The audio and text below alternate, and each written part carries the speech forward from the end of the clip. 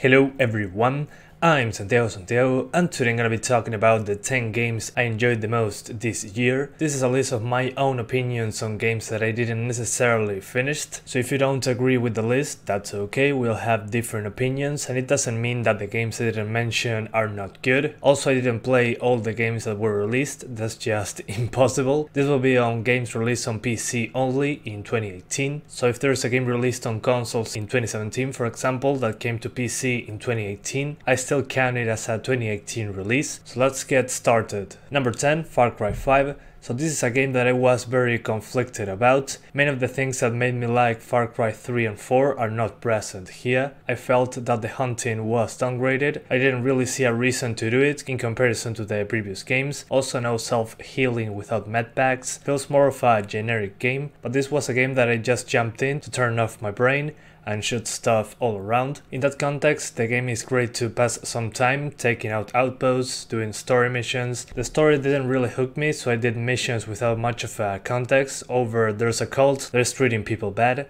so I shoot them, which worked well enough for me. I'm glad that I didn't care about the story since a ton of people were angry about the endings. So if you're like me and enjoy shooting in games to blow off some steam, this is a game worth playing after a discount. Just avoid the DLC, I felt bad about paying for it. The Moon and Zombies DLC were the worst, at least in my opinion. Although the one in Vietnam changed the pace a bit, so that one I can recommend. Number 9.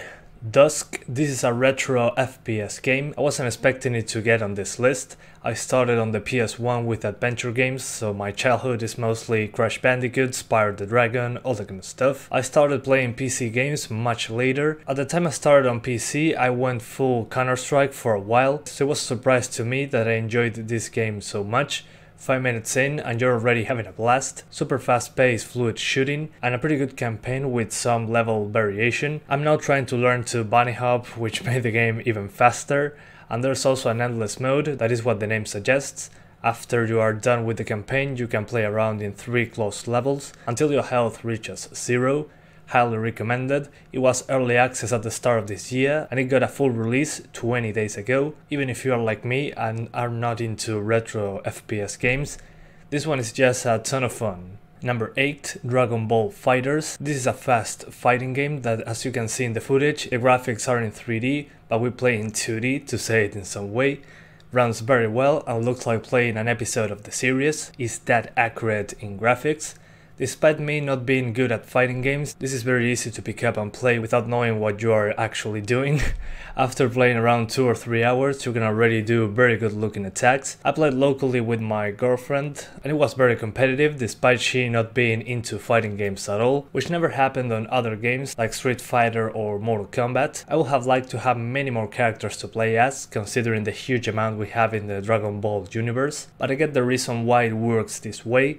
The game seems to be just very well balanced, so adding many different characters with a ton of variations in gameplay would be much harder to keep fair. So even if you aren't a huge fighting game fan, I recommend this game and you can get it at 60% off right now on Steam, so I think it is pretty good value. Number 7, Sunset Overdrive. This was an Xbox One exclusive for a while, but came out on PC this year. The controls work pretty well now that they fixed the mouse control, which was my biggest issue with the game. After the fix was out, it was hard to stop playing it.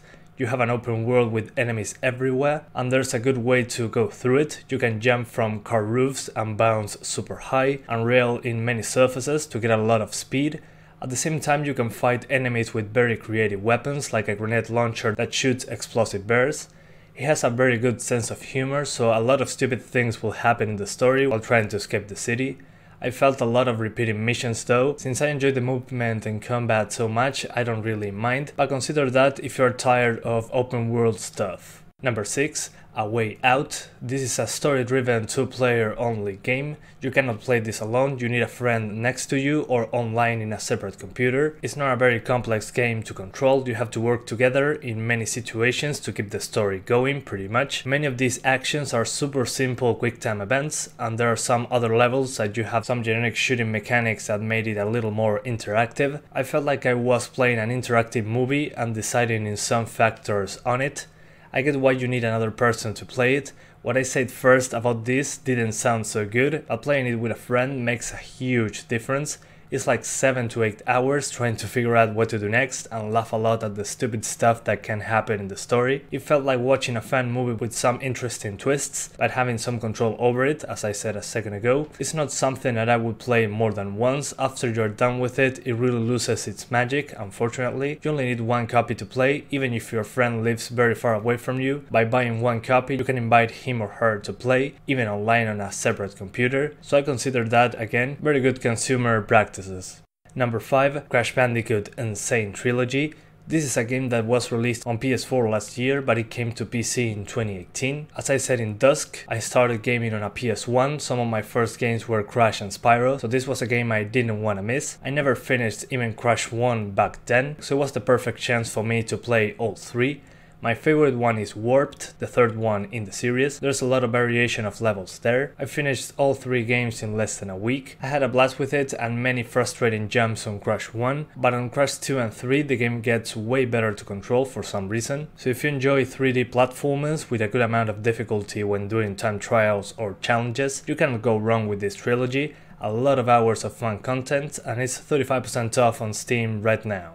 Number 4. Insurgency Sandstorm. This is a first-person shooting game released very recently on PC. It tries to be much more of a realistic thing than many other FPS games I've played in a while. When you reload, you don't magically get bullets into your magazine, so you have to look for that. You don't know how many bullets you have left before you need to reload. You die in 1 or 2 shots. So yeah, it's a very tough game to get used to at first. There's both online play and against bots. The bots here are no joke, do not underestimate them. This game also has the best audio I ever experienced in a game. It feels like you're in an actual war zone. You can identify a lot of things by just hearing, even what specific weapon the enemy is using. The characters say a lot of things in context to what's happening around them. There's also swearing, which adds a lot to the firefights. Once you start getting good at the game, it's so satisfying to get kills or win, but at the same time you're never fully comfortable playing it. The sound alone can make the game pretty terrifying when going into one of the zones to take. I recommend you give it a chance if you enjoy more realistic and tactical shooting games. Number 3. Yakuza 0. This is another game that came to PC after a console release. This was my entry point to the Yakuza series of games. The story in this is amazing. Somehow this game manages to blend some of the very serious story parts with a lot of drama and politics going on to very goofy side missions that have no relation to the story whatsoever but make you laugh. You literally punch money out of your enemies. All that goofy side content to do can be easily skipped if you want to just focus on other things, but that's just the best part of the game, doing the goofy side content. There's also a good amount of upgrades that can be done to the two characters you control on multiple fighting styles, so you feel a good improvement on your fighting skills along the way. There's a lot of hours to sink into this game if you don't mind long cinematics, goofy fun side content and subtitles since the game is in Japanese, then this is a must-play game for you. Number 2. Forza Horizon 4. This is a racing game taking place in the UK. The main feature talked about everywhere is the season system. You play in winter, autumn, spring and summer. This affects the look of the game significantly. It feels like having 3 or 4 different maps with variable weather. There is a great amount of variation in the car selection, so you can play the way you want pretty much, excepting on some very specific missions that use certain cars. It's been a while since I had so much fun with a racing game. There are a few of the races that are against things that aren't cars, like a team of bikers or a hovercraft down a mountain, and many of the standard races against other cars. The only 2 things that I didn't like were the super long tutorial. You get hand holding in the first 5 to 8 hours of playing the game. After you go through all the seasons, you are set free into choosing seasons, no more moments of the game telling you what to do when you just want to play the effing game, and it's only available in the awful Windows 10 store, so keep that in mind. Other than that, it's an amazing experience that I recommend to everyone. And finally, number 1, Fallout 76 Hitman 2. After the episodic nature of Hitman 1, this feels like a more polished version of that, but all the missions came out at the same time. I absolutely love all the freedom that is given to you in the levels. There are a lot of ways of taking out your targets. Each level is like a mini open world, and due to what I just said, the missions are usually very replayable. You figure out more and more ways of completing your objectives, using different disguises, creating distractions, accidents, and finding other ways to access certain rooms or areas without being detected. Mastering a level is a super satisfying experience. Unfortunately though, as much as I had a blast playing all of it, I was a little disappointed with the level amount. There are 6 of them, but 2 of them feel super small. Also, if you own the previous Hitman, you get to play the levels you already own of it, but with improvements of Hitman 2, which I consider a great bonus. That gave me a reason to replay some of the levels from before. So yeah guys, those were the games that I enjoyed the most this year. Please let me know yours down in the comments. I'm very excited for Resident Evil 2 and Metro Exodus that are coming out in January and February respectively. Hopefully those are good ones. So thanks for watching and Happy New Year!